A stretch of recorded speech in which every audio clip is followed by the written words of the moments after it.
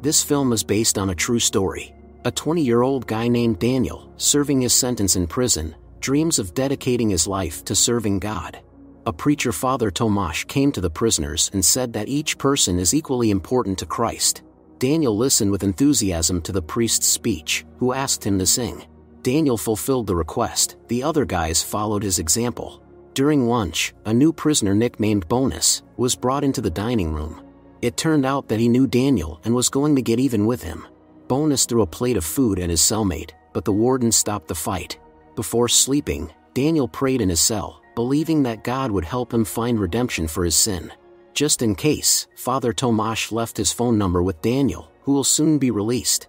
The guy wants to serve God more than anything, but the priest said that no seminary would accept a criminal, even if he scored the highest grade on the exam. Of course, Daniel was upset. The priest who helped him find a job said he had to be sober. On the first day of his release, Daniel got drunk and committed all sorts of sins. Daniel had fun all night, but the next morning he felt very bad because of the hangover. On the bus, one passenger didn't like that he was smoking. Daniel refused to throw away the cigarette, and the passenger showed him his police ID. The man immediately realized that Daniel had recently been released from prison. He arrived at the sawmill where he was supposed to work. Looking at the workers, the guy realized that he too would have to do hard physical labor. On the memorial stand in town, Daniel noticed many pictures of different people. First thing, Daniel went to the church. A girl told him that the next service would only be in the morning. The guy lied that he was a priest. Of course, the girl didn't believe him. To prove his words, Daniel showed the girl a clergyman's robes he had bought in advance. Martha immediately became serious and called a woman who brought the guy to the vestry, asking him to change his clothes. Realizing that his lie had gone too far, Daniel tried to escape, but the window was locked. Soon Lydia introduced him to the local pastor, Father Golub.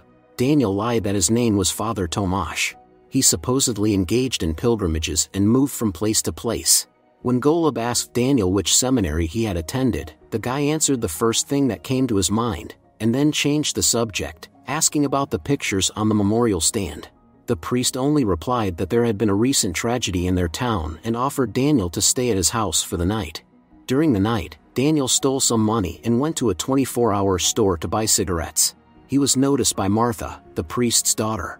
Many people were praying at the memorial stand. When Daniel returned to the house, Father Tomasz called him, but the guy didn't answer the phone. In the morning, he saw Golub lying on the floor next to the bed. It turns out that the Holy Father, despite his poor health, abuses alcohol. Golub was now unable to conduct the confession, so his wife Lydia asked Daniel to replace him. As Daniel had no appropriate knowledge, he Googled a confessor's guide. A woman who talked about difficult relationship with her son did not expect such straightforward answers from the priest. During the day, Daniel returned to Golub's house. The Holy Father, who looked thoughtful, admitted that he had committed a grave sin once. He confessed, but it doesn't change anything. Now Golub is looking for someone who could replace him while he is being treated for alcoholism. In Golub's opinion, Daniel is the perfect candidate for the role of the local priest. Daniel was at a loss, as he would now have to conduct masses, but he knows nothing about it. Daniel was assigned a shabby house. At night, he read a worship book to gain some knowledge. At 8 in the morning, there was a mass attended by quite a few people. Daniel hardly knew the words of the liturgy, so he improvised, saying that silence could also be a prayer. The new priest's speech touched the parishioners to the depths of their souls. When Daniel sang the same way he did in prison, the parishioners began to sing along, feeling the sincerity emanating from the priest. In the evening, returning home, Daniel noticed someone at the memorial stand. Seeing the priest, the stranger immediately ran away. The next day, Daniel visited Golub's house. Martha was there too. Daniel noticed the exact same photo as on the memorial stand. Martha told him about the tragedy that shook their small town. It turned out that 7 people died in the accident, including Cuba, Martha's brother. Daniel was surprised that there were only 6 photos on the plaque. Lydia said that the priest prohibited putting up a photo of the driver of the second car, whom everyone considered to be responsible for the accident. After the conversation about the tragedy, Martha couldn't calm down for a long time. That evening, Daniel joined the people who prayed at the memorial stand. The guy, who had learned the names of the dead beforehand, addressed God, asking him not to condemn all those who are now angry with the Almighty. According to the Daniel, each of these people had lost loved ones and had a right to be angry.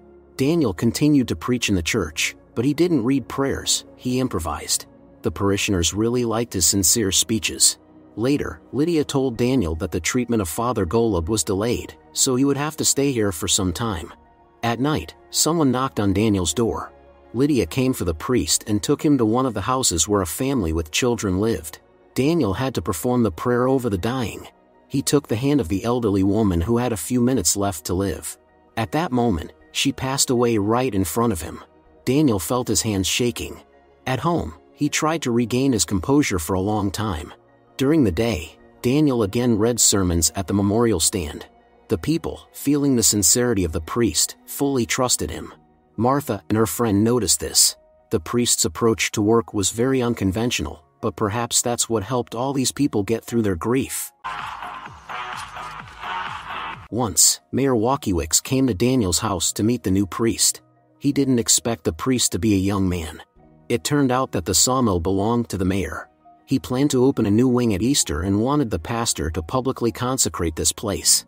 Later, Martha introduced Daniel to her friends. He easily found common ground with the young men. The conversation turned to that tragedy. Everyone believes that the driver of the second car is to blame, as he was allegedly drunk at the time of the accident. It turned out that Father Golub even forbade him from being buried in the local cemetery.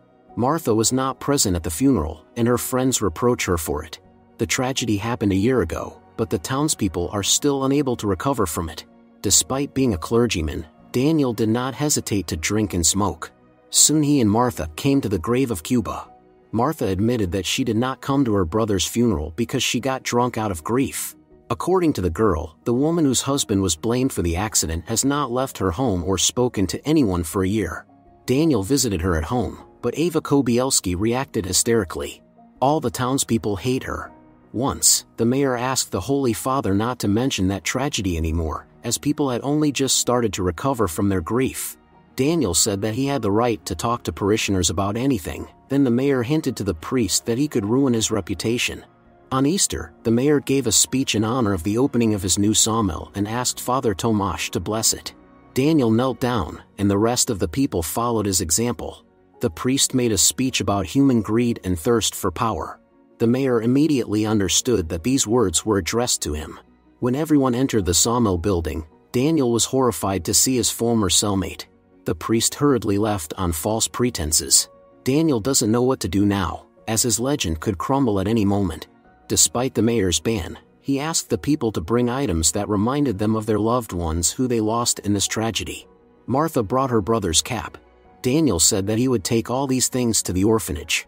Martha showed the priest a video that Cuba sent her 3 hours before the incident.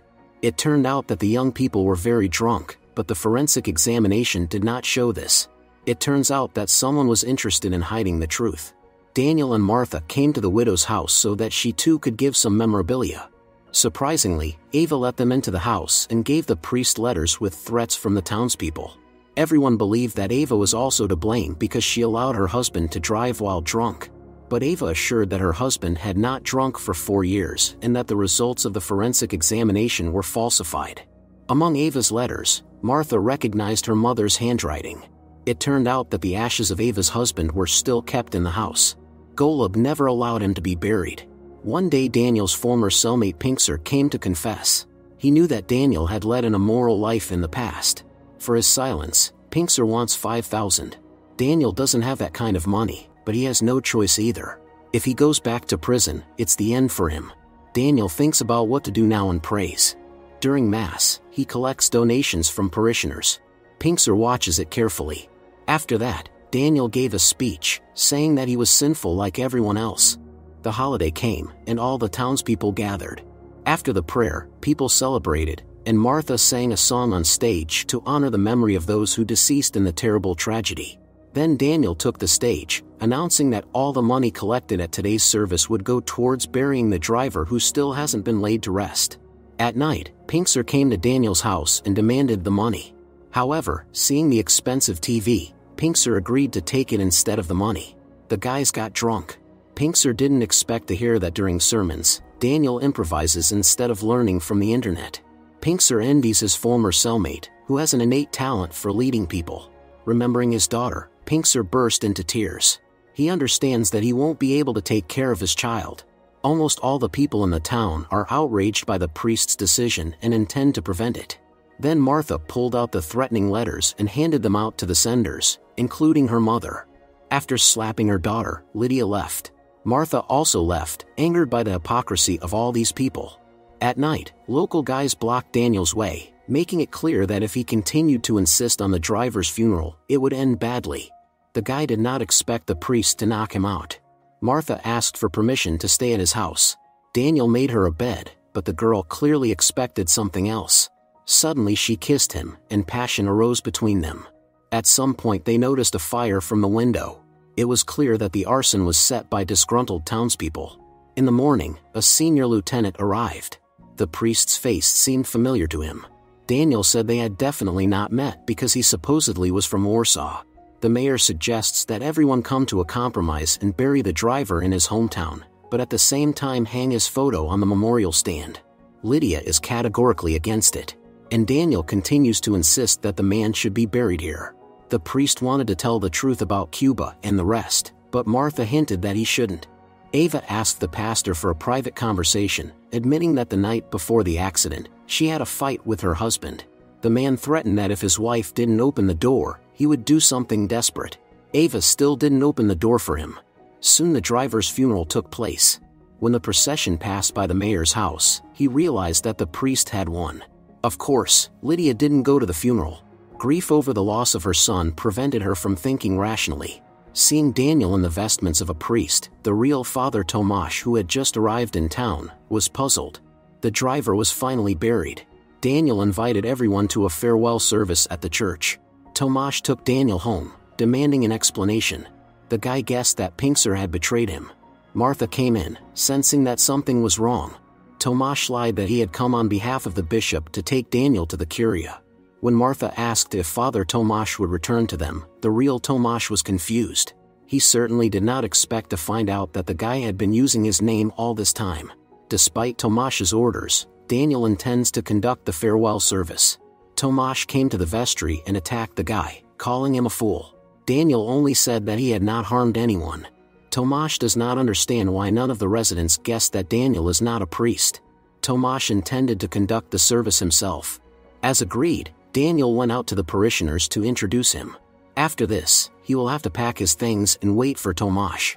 Suddenly in front of the parishioners, Daniel took off his priestly robes to show everyone the tattoos on his body. After that, he silently left the church. Daniel is back in prison, like Pinxer. Father Golub returned to his duties as a priest. For the first time this year, Ava dared to come to church. Martha decided to leave this town.